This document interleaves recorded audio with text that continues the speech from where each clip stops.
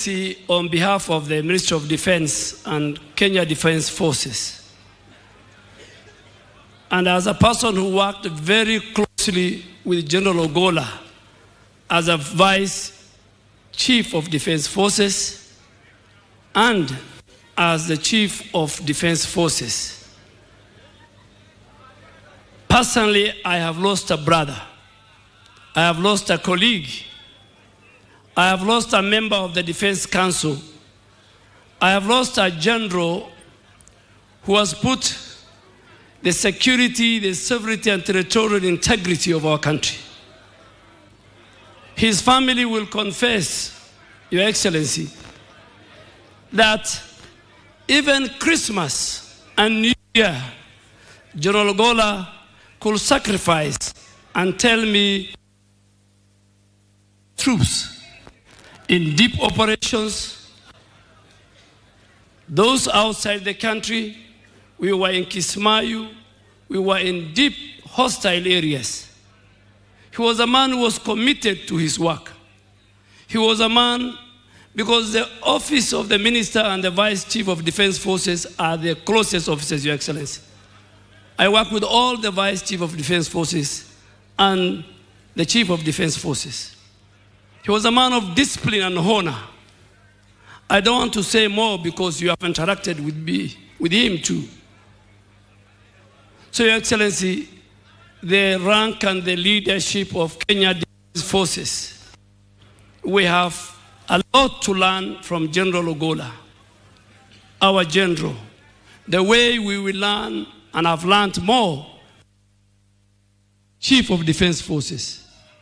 We want to assure you that we will leave the legacy and the dreams of General Ogolla for the safety of our nation, be it in the air, land, and the sea. But Your Excellency, as our Commander-in-Chief, if you allow me, the former Prime Minister yesterday said a statement, and I want to qualify that statement. Because General Ogolla was very close to me, particularly when he was the Vice Chief of Defence Forces. And when the whole issue of BOMAS, 15th of August, was hanging over his head, he even told me, and the family can agree with me, we had conducive discussion, that even he has lost weight, that this thing was disturbing him. And Your Excellency, General Ogolla was not, as the Vice Chief of Defence Forces, was not a member of the National Security Committee, which is chaired by the Head of Public Service. So how did the General Ogolla went to NSAC and to BOMAS? And as a Muslim, General Ogolla shared with me text messages of his superiors and members of the National Security Committee then. And he asked 3 or 4 times. First, in the morning when he was going to NSAC, he showed me the message that he was given, go represent me at NSAC, because of a prior other commitment of the person who was supposed to go. When he went to NSAC, General Ogolla, and a direction was given to him with other colleagues, with a leader, him as a member, to go to BOMAS. General Ogolla, as a respectable soldier and general, he asked and sent a text message to his bosses and asked, what am I going to do in BOMAS? And this has happened. And General Ogolla was told, it's been decided, you go. And I'm narrating what General Ogolla today, he's lying here, this man, told me. When he went to BOMAS, the then chairman of IBC, he told me, kept them for 5 hours. And the 411 came while he was in BOMAS, saying the results will be announced at 3. And General Ogolla then again sent a text message and saying, now that the result will be announced at 3, as a general, as a soldier, what am I doing here? And he was told, stay with your colleague. That text message is there. When His Excellency yesterday said, I had a one-to-one with the General Ogolla, he gave me permission to have one-on-one discussion with the General Ogolla on a Monday from 7 to 9:30 p.m. in my house. His security, his drivers can confirm. And when he convinced me, because he was a man of God, when he convinced me is when he got an opportunity to relay and talk to the president with those 3 statements at the end of his discussion with the president. Today, I want to confirm that because of what happened to General Ogolla, the president as the chairman of the National Security Council, so that for it not to happen again, the president has directed last year that members of the National Security Committee, the IG, the DG NIS, the head of public service, PS Interior, PS Defense, CDF, PS Foreign Affairs, PS Treasury, and the Solicitor General can never again delegate the attendance of that membership to their juniors. Because tomorrow, another member of the National Security Committee will commit the same crime. So Honorable Raila Odinga was very right. Very right. And I came today to qualify his statement that General Ogolla, a man he knows, would not have gone to BOMAS. And the people who sent him to BOMAS, some of them are here. Some of the people who sent him to BOMAS,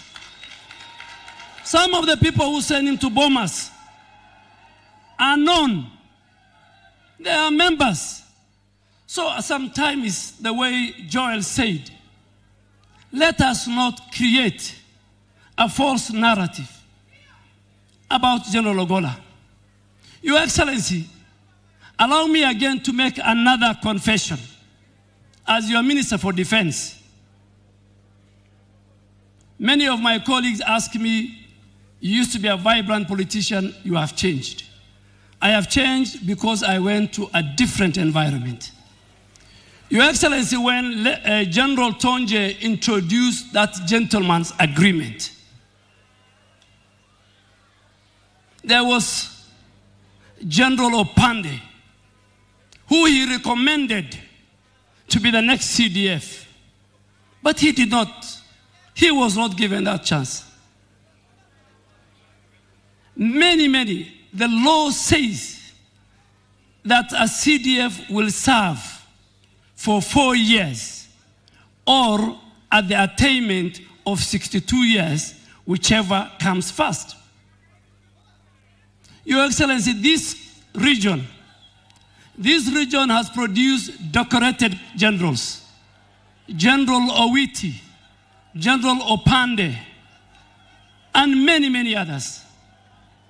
But because you wanted to change Kenya, you said we must kill ethnicity and regionalism in our country. Your Excellency, and I want to confirm to the nation, there were many people within even our ranks who said General Ogolla should not be appointed. But they had only one reason. Very unfortunate. Very unfortunate, the reason of 15th of August. They forgot all the other credentials of General Ogolla. Your Excellency, you have confirmed to the nation you are not a petty leader. You are not a vengeful leader. You are not a person who will follow what happened, Your Excellency. As your Minister for Defense, you made a deliberate, with the finality, based on the credentials. He was a smart general. He was one of our finest F-15 jet fighter. He has trained everybody here, including the current Air Force commander. He was a man of humility. He could walk to my office and to all the offices. I could walk to his office. Your Excellency, one day he came to me and asked me in the holy month of Ramadan, Minister, can I fast with you for 7 days? Your Excellency, you decided, you directed, and I went and passed the council, the Defense Council, your decision on the 27th of April 2023, the appointment of General Ogolla, among others. And on 28th, you saw him as your next CDF. He died, you saw him on 28th of April 2023. He died on the 18th of April 2024, 10 days before he made to 1 year. He had good plans, Your Excellency, for the 15th of May this year of our graduation. And he told you the reforms he will introduce, and you will see it because our team is here. Your Excellency, you'll go into the annals of history as a person who appointed not only General Ogolla, not only Raymond Omolo, not only many Kenyans to key security positions, including myself, without regard to ethnicity, to the region they come from, and to how their communities voted in last election. Your Excellency, you will be the one that will make sure that Kenya will be a country that everybody and every community will be proud of. With those many remarks, Your Excellency, let me take this opportunity